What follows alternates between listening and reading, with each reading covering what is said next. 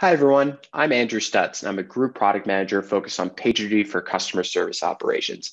And I'm excited to demo some new enhancements to our Zendesk integration. But before we dive straight into a demo, would love to align on our three key use cases for PagerDuty for customer service operations. The first is what we call 24/7 after hours, immediately empowering your customer service organizations to go on call with PagerDuty to help increase your service availability while reducing the costs associated with traditional on-duty staffing models where your staffing agents around the world follow the sun. The second, what we call stakeholders. Every customer service agent should be a stakeholder in incident response. They need to understand what's going on in your technical infrastructure, how it's impacting your business, and ultimately how it impacts your customers as they seek to get information and updates to proactively deliver the right communications to your customers.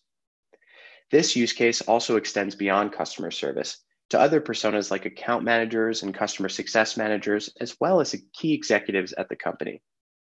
The third use case is what we call full case ownership, which really builds on our methodology of full service ownership, where we're finding that customer service is the missing link in DevOps.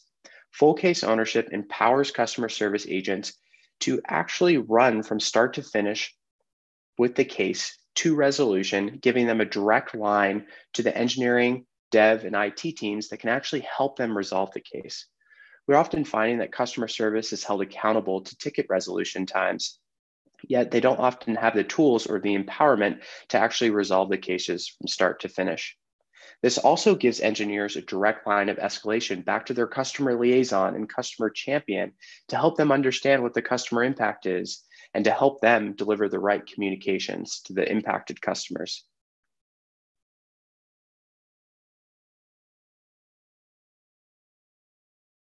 So I want you to imagine that that same premium customer can't check out, except this time it's during after hours. It's at night, it's on the weekend, and that customer submits a ticket through your portal, and they specify that this is a very urgent problem. So they submit that ticket. I'm automatically going to get a page on my mobile phone. I can see here that there's help needed during after hours and that a premium customer can't check out. I can click into this incident and acknowledge. And as customer service, I'm probably going to open up my laptop and get back into Zendesk. As I can see here, inside Zendesk, inside our incident command console, I can see that PagerDuty, in fact, automatically created an incident for me and that I've acknowledged it. And as I investigate, I'm struggling to solve what the problem is with checkout. It's after hours, nobody's online. I can use PagerDuty to escalate to the right engineering team to help me get help during after hours when I need it most. If I select escalating this to the e-commerce platform team, I can specify after hours help needed, add those responders. That's also going to help me get in touch with the right engineering team so that we can work together on resolution. As that engineer gets woken up as well, paged on their mobile phone, they might be jumping inside of Slack or Microsoft Teams. And let's say they get to resolution. Can also resolve.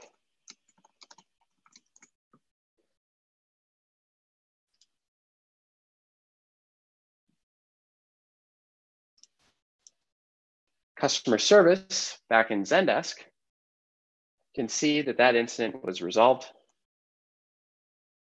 and can close out the ticket.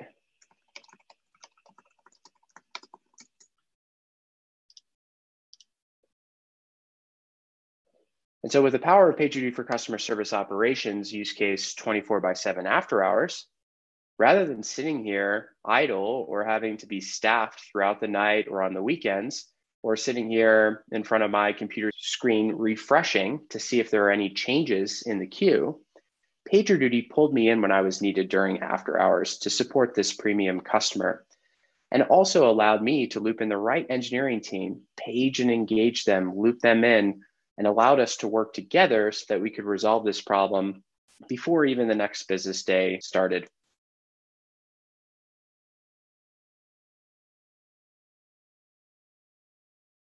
As a customer service agent, it's extremely important for me to understand if there's a technical outage going on right now and if it's impacting customers.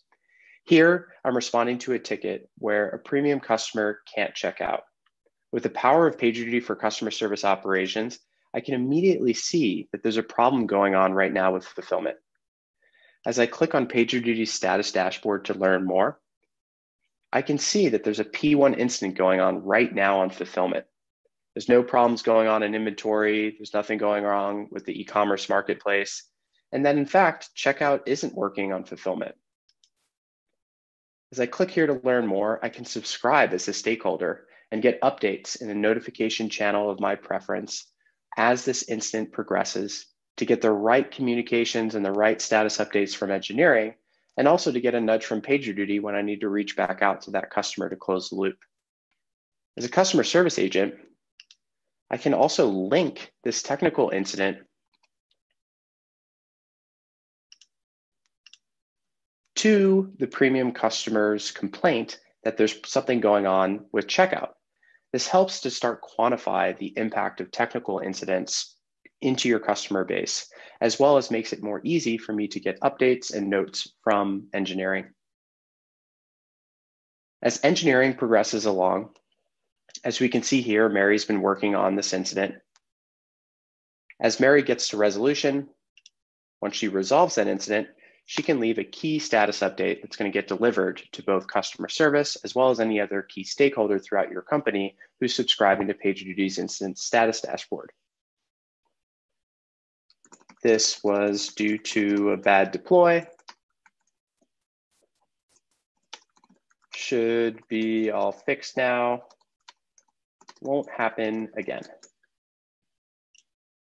What that's going to do, it's going to resolve that incident and push those updates to all of those key stakeholders, including customer service. As we go back to our incident status dashboard, we can see that all the business services are now green. We can see fulfillment is clear and that all of our other business applications across the business are operational. And as I go back into Zendesk, the customer service agent would have been notified by PagerDuty, given I subscribe to that incident to come back and check the ticket and the incident. I can see that the linked incident is in fact resolved. I can see the resolution notes from engineering that was posted. And I can get back to this customer and say, all fixed, sorry about that, won't happen again. And go ahead and close out the ticket. Without having the power of PagerDuty for customer service operations and our new status dashboard inside of Zendesk, I would have been working my ticket queue in Zendesk with no idea that there was a problem going on with fulfillment, that checkout wasn't working, and that Mary and John and the other engineers were actually already on it. This saved me hours of time triaging and having to escalate in other channels, like in my chat ops tool, or trying to find the right team to escalate this to in terms of checkout or that fulfillment service.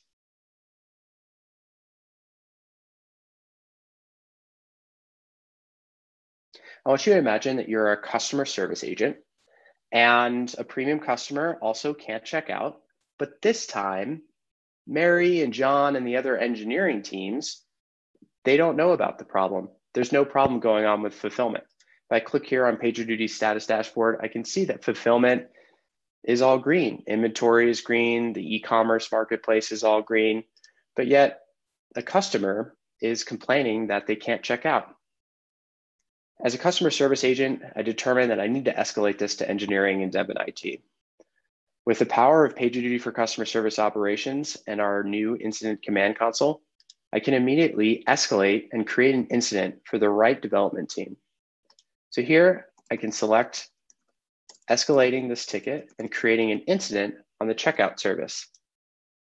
I can select the priority to be P1 and give a little bit more context to engineering.